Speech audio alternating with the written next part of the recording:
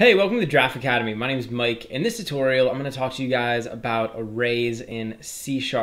A lot of times when we're writing programs in C#, we're going to be dealing with all types of data. And a lot of times we're going to be dealing with large amounts of data.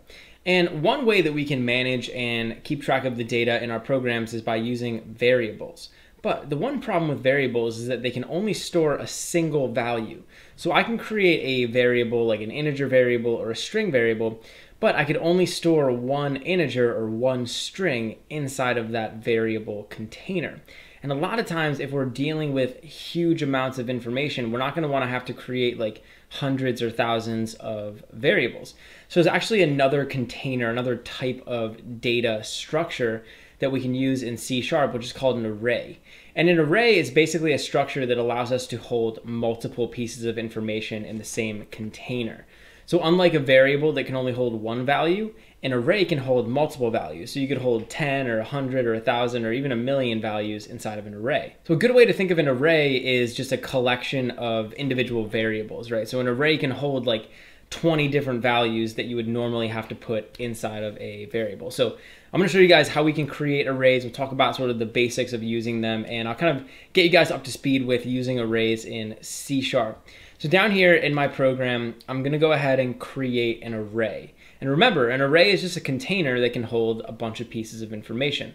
So we create an array very similar to how we create a variable. The first thing we have to do is specify the type of information or the type of data that the array is going to hold. So we can use all the basic data types, string, int, double, boolean. We can use all those things.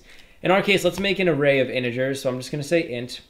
And then I'm going to type a space. Now, whenever we're creating an array in C#, we always need to let C# know that. So the way that we can tell C# that we want to make a variable instead of an array is by making an open and closed square bracket. And that's going to signify that this is going to be an array. And then over here, I can type the name of the array that I want to create. So I can give this array a name. So why don't we just call this like lucky numbers? We'll create an array that's going to store a list of lucky numbers. In order to give this array some information, there's actually a couple different ways we can assign values to arrays. I'm going to show you guys all the ways in this tutorial. But the most basic way is to just make an open and closed curly bracket. And then inside of here, we can start typing out the values that we want to put inside of our array.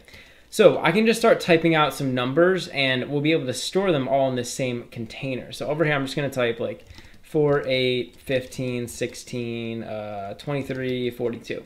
So I'm just typing out a bunch of different integers. And you'll notice that I have one value here and then I separate it with a comma and then I can put another value. So all of these would be considered elements inside of the array. So I would say like 4 is the first element in the array, 8 is the second element in the array. And we can delineate the elements using these commas. And essentially now we have a container, we have this lucky numbers container, which is able to store all of these values. And this makes it really easy for us to manage and maintain large amounts of information. So, I mean, over here I only have like maybe 6 numbers, but if I wanted, I could put hundreds or thousands or even millions of values inside of one of these arrays, and they're extremely useful. So now that we looked at how we can create an array, let's talk about how we can access the individual elements inside of an array, right? Because this array is going to be no use to us unless we can actually get access to each of these values. So I'm going to show you guys how we can do that. And I'm just going to do a console.writeLine. So we'll just print out a particular value onto the screen. So if I want to access a particular value, I can just type out the name of the array. So in our case, lucky numbers. And then I want to make an open and closed square bracket.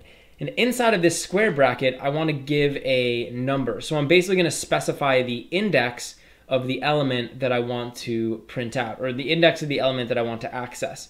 So let's say I wanted to access this element 4 right here. It's the first element in the array. I'm going to put a 0 here. So this 4 element is at the 0th position. It's at the 0 index inside of the array. So now when I run my program, you'll see we're printing out 4. So we're printing out that first element in the array. And so the way that we index these array elements is starting with 0. So if you've been following along with this course, you'll know that this is the same way we index strings. So I would say that 4 is at index position 0 in the array, 8 is at index position 1, 15 is at index position 2, 16 at 3, etc. So we start counting. In other words, we start the indexing at 0. So over here, I could say like lucky numbers 2, and now we're going to get 0, 1, 2. We're going to get this 15 back. So we'll be printing out that 15. You can see over there. So essentially when we access an element in the array like this, it's a lot like we're accessing a variable. And it's actually, you can think of each one of these elements in here as their own kind of separate variables. And you can do everything with them that you could do with normal variables. So another thing we could do would be to update one of these elements. So for example, if I wanted, I could go ahead and change one of the values over here. So let's say we wanted to change this element. We wanted to change 8.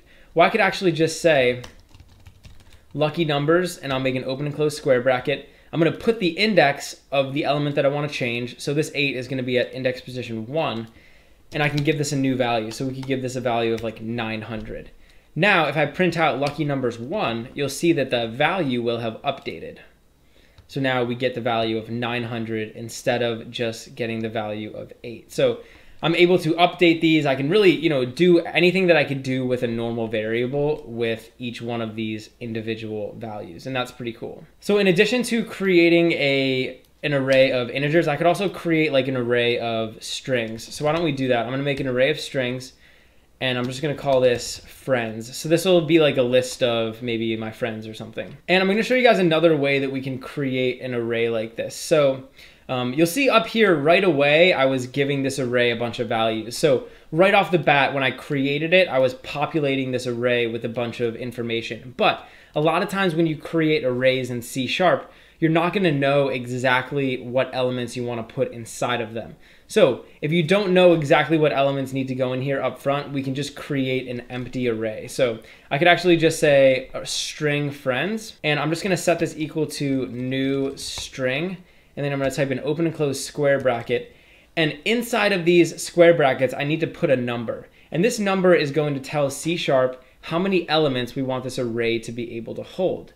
So if we create an array like this and we don't give it elements like we did up here, we still need to tell C# how many elements this array can hold. We need to basically tell C# how big we want to make the array. So over here, if I put 10 like that, that means that this friends array is going to be able to hold 10 values. If I put 3, that means the friends array is going to be able to hold 3 values. So why don't we put 5? And down here, what I can do is I can populate this array with information. So I could say like friends 0 is equal to, and then I could type out the name of a friend. So I could say like Jim. And then I could do the same thing for the other one. So I could say like friends 1 is equal to Kelly, etc. So I could do that for each element inside of this array and individually populate it. And this is actually going to come in handy in a lot of situations. And as we go forward in the course, I'm going to show you guys how we could do something like that in a future tutorial. But for now, just know that this is another way that we can create an array. All right, so really that is the basics of using arrays. Arrays are extremely simple, but they're extremely powerful. It's essentially just a type of container, much like a variable. But unlike a variable, it can store multiple pieces of information. And again, all of those pieces of information need to be of the same type, just like we have up here. Hey, thanks for watching. If you enjoyed the video, please leave a like and subscribe to Draft Academy to be the first to know when we release new content. Also, we're always looking to improve, so if you have any constructive criticism or questions or anything, leave a comment below.